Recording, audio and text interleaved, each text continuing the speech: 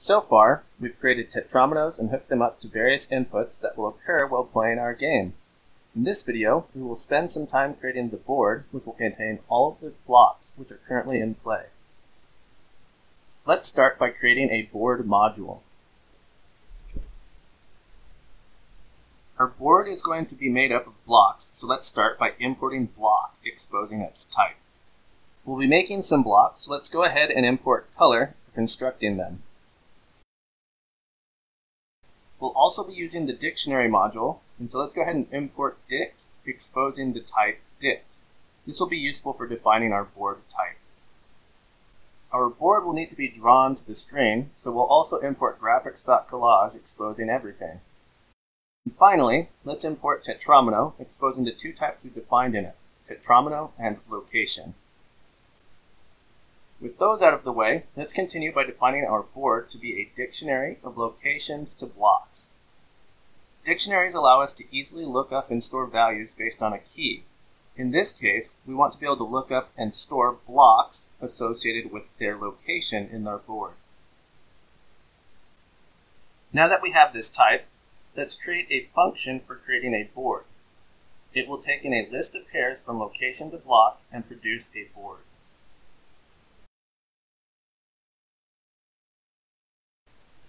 To do this, we'll use the dictionary.fromList function, which takes in a list of keys and values and returns a dictionary from those keys to those values. Something to note here is that the argument list for our function is the exact same as the argument list for dict.fromList. This means we can actually get rid of the blocks argument that we have here. Notice now, our new function is actually synonymous with fromList, except it specifies a specific type. The standard size for a Tetris board is 10 columns wide and 20 rows tall.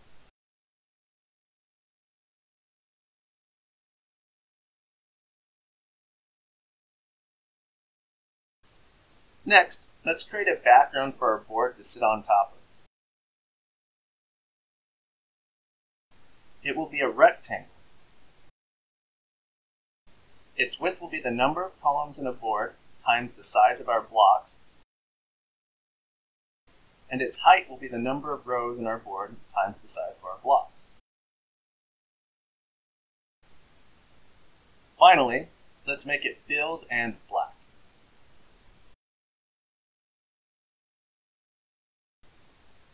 Let's go ahead and load this up, make sure we don't have any type errors. The compiler's happy.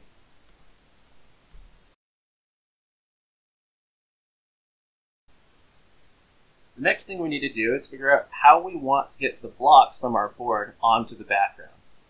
Writing that function that does all of that at once seems difficult to me, so let's break it down by first writing a function that can do it for a single block. I'm going to call it addBlock. It is going to take in the location where I want to add the block I want to add, and the form I want to add it to. Finally, it will produce the form with the block at that location.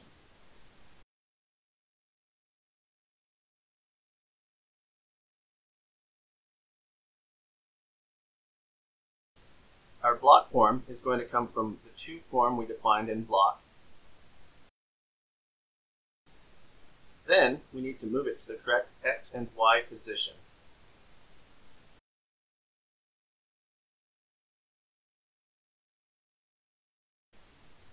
Remember, our X-axis is controlled by our column, and we need to scale it by our block size.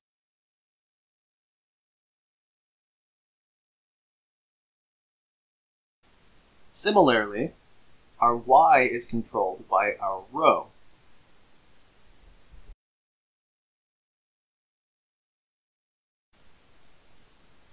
We can now group our block form with the form that was passed in to produce the form with that block added in.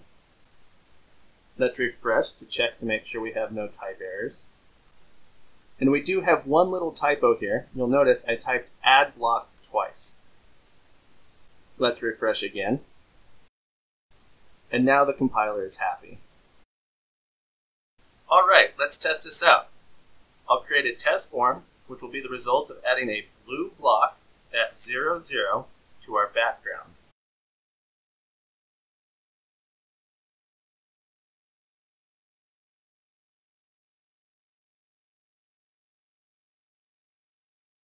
To see what it looks like on the screen, let's write a main which will have a collage of size 600 by 600, and it will contain our test form. Let's refresh. Notice this isn't quite what we want. The blue block is in the center of the board, which happens to be 0, 0 on the screen. However, we actually want the block to be at 0, 0, which is the bottom left of our board. Let's fix this real quick in our add block function. We'll define two values, offset x and offset y. We need to shift our x and y by half the board size to the left and down.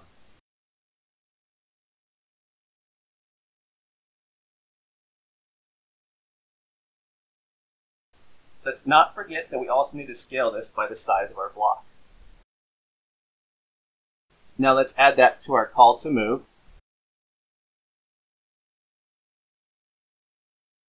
And refresh. And notice we have our rows and columns mixed up. Let's go ahead and fix that real quick.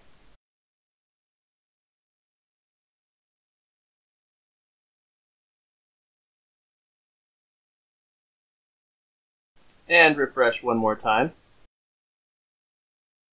Notice now that our block is actually half a block too far to the left and half a block too far down. So let's go ahead and subtract that from our rows and columns. And let's refresh one more time. One more minor little thing, which I'm not even sure if you can see in the video, but that border around our block is actually bleeding over past our background. And because I'm a crazy person, I need to fix it right now. So I'm going to go ahead and add a border to our background. The border will be outlined, black, and solid. And it will be the same shape as our background. Finally, using group, I'll merge these two things together. And refresh. Ah, isn't that much better? Alright, let's try to stay focused here. Now, where was I? Right, we were testing our add block function. Let's make a few more calls with it just to see if it's working the way we want it to. Let's make a test form prime, which will be the result of adding a red block at 1, 0 to our test form. And then let's add it to our main. And refresh. And we get a red block. We'll do one more test here.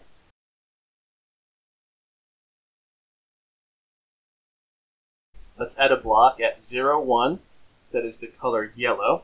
And this is going to be added to our test form prime. So I'm going to call it test form double prime.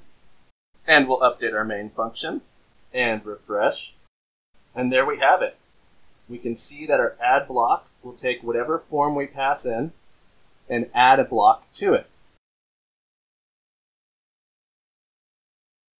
Now, let's see if we can use it to build a two-form function for our entire board. What we want to do is repeatedly apply our add block function to each location block pair in our board. Luckily, there happens to be a function that does exactly that. It's called fold. If you look at the dictionary module, you'll actually see that there are two folds, a fold R and a fold L. The difference between the two has to do with the order in which the values in the dictionary are visited. In our case, the end result will be the same, and I'm going to use fold R. It takes in the function we want to apply to each value in our dictionary, which happens to be add block. It also wants the very first form we are going to use. This is going to be our background. Finally, we'll give it board, which happens to be the dictionary we want to apply it to. Not too bad, right? We're almost done. All that is left is to test this out. Let's start by creating a test board.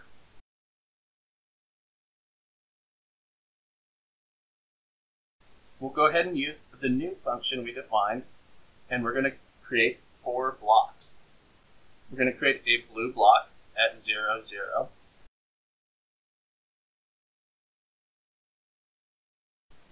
A yellow block at 0, 1.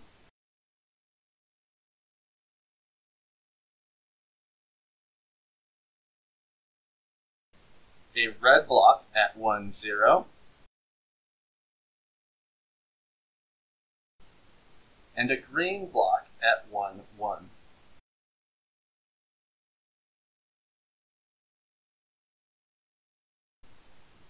And then, let's go ahead and add this to our main.